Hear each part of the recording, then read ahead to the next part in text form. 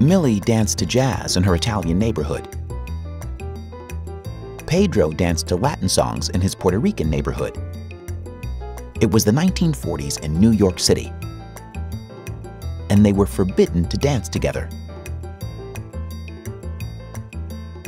Until first, a band, and then a ballroom broke the rules.